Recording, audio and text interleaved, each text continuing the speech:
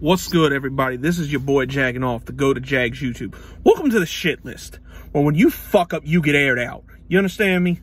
Today's recipient, my dishonorable mention, is this useless giraffe-necked fuck, Mike Glennon.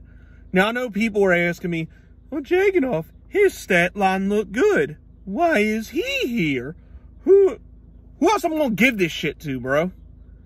Like, who else could I really possibly give it to? I don't give a fuck about his stats. I've seen Blake Bortles' stats look good for years. And it didn't amount to shit other than 2017. I see, hell, even Gardner Minshew had good stats. But it don't mean shit in the grand scheme of things. You know why he's on here? It ain't just this fucking game. It's all year. Every time this asshole is in the game, he'll do some stupid shit to cost us it. Besides the Browns game, that was the only game he, like, really played good. These last few? Nah. Like, looking back on it, this move alone, starting him, never mind the last 3 years of Doug Marrone being shit, this decision alone was enough for him to get fired. How does this guy, they really said that this dude gave us the best chance to win. How he give us the best chance to win and he hasn't won a game yet? And here's another mind-blowing stat for you that they played during the game. I figured out the recipe for tanking.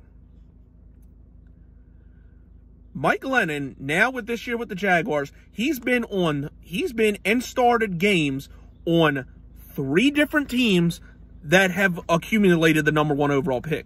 When he was in Tampa, he started the year they drafted Jameis Winston number 1 overall. When he was in Arizona, he was there the year before they drafted Kyler Murray. And now this year, he's here and the Jags are drafting Trevor Lawrence number 1 overall, or Justin Fields, whatever the fuck they do. But look, Miami had it fucked up when they tried to tank last year. They should have made Ryan Fitzpatrick fake an injury or some bullshit, and then they could have signed him and Josh Rosen, and they wouldn't have won shit. They would have won 0-16. So that's the recipe. You want to get the number 1 overall pick? Put Mike Glennon on your team and make sure he sees playing time. Because you ain't winning shit. Sorry ass. It's like, what has he done? How has he been in the league this long? Like, I don't get it. How has he been in the league this long? How have a couple teams picked him up and thought he was going to be something? Like, I don't get it. And then you know why he did so? He's getting this over everybody that played in Sunday's game. Laviska Shenault, a rookie, a second-round pick rookie, put this fucking team on his back and got us back from a 20-0 hole. And after he threw those 2 touchdowns, he did nothing. Like, and people that usually ain't shit were actually doing things. Chris Conley had a very good game. Fucking even Andrew Wingard's sorry ass got a fucking pick. And then, even though he was stupid as shit and cost us yardage by running that shit out of the end zone and nearly got his legs amputated by T.Y. Hilton.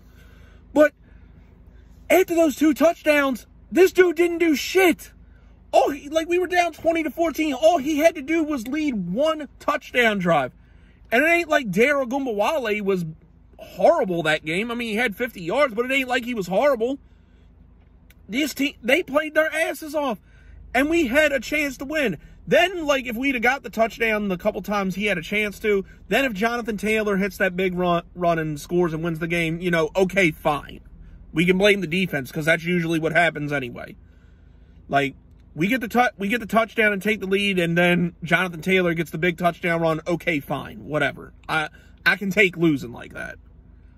But, like, after those touchdown drives, it just went flat. Like, it just stopped. Like, and another thing, you useless fuck. How are you 6'8" and you having balls batted at the line of scrimmage? How many balls did we see get batted at the line of scrimmage? You're 6'8". How are you hitting the line of scrimmage? How? It doesn't make any fucking sense. I mean, goddamn, with Gardner Minshew, I could kind of understand it. But you, there's no fucking way you should be hitting the line of scrimmage. Like, there's no fucking reason at all. Unless I really missed something in this game and the Colts dug up Andre the Giant's big retarded ass and stuck him at defensive tackle to where he could put his hands up and reach it. That's about the only way I could see balls getting batted down at the line of scrimmage when you're the fucking white version of Manute Bol. Doesn't make any fucking sense, man. I swear to God. And, you know, this is one of the reasons I really feel bad for Gardner Minshew in this situation. Now, I'll concede to the fact that, you know, I was wrong about him. He's not a franchise quarterback, but at least he's not a statue in the pocket. At least he can get out and make some plays. This dumbass sits there and just collapses under pressure. Like, he pussy. And, you know, Gardner Minshew's probably going to ask for a trade next offseason. And you know what? In this case, I don't blame him. I don't blame him at all. How this organization treated him was fucked up. He should have been playing. Let him play himself out of a job. Don't give useless fucks like Mike Glennon a chance when you know they ain't going to be shit. Like I said, this whole decision was reason enough for Doug Marrone to get fired. Like, and even though, like, you know, the locker room's good, there's no finger pointing and all that, you know they had to be, you know some of the players had to be pissed off about that decision. You know they did. But you know what? The one silver lining about this is he's played shitty enough to where he's not going to get a second contract, and we're never going to see this fuck ever again. And another thing, this is another stupid-ass decision by Doug Marrone. All these quarterbacks we tried out, you know, Gardner Minshew was meh. Jake Luton was a fucking disgrace. Mike Glennon sucks. How did Josh Dobbs not make the fucking team? How was he the guy you cut? We gave a 5th-round pick to the Pittsburgh Steelers for him last year. And, you know, Josh Dobbs, I don't think is that good or anything, but he couldn't have been any worse than Luton or Glennon. There's no fucking way. At least he could run for his life. I mean, my God, bro. Like, whatever. It's the best way. That's the only good thing about this. We ain't got to see this piece of shit no more. Whether Minshew's the backup or whether we got to go fucking sign somebody else, we at least ain't got to deal with this asshole anymore. So, because of your shitty play, Mike Glennon, because your failure at being a quarterback, your whole fucking career, how you've had a job this long, I will never fucking figure out. But because of that, you are forever on the shit list, my friend. Anyways, that's it. That's all. This your boy Jagging Off. Go Jags. Duval till I die. I'm gone.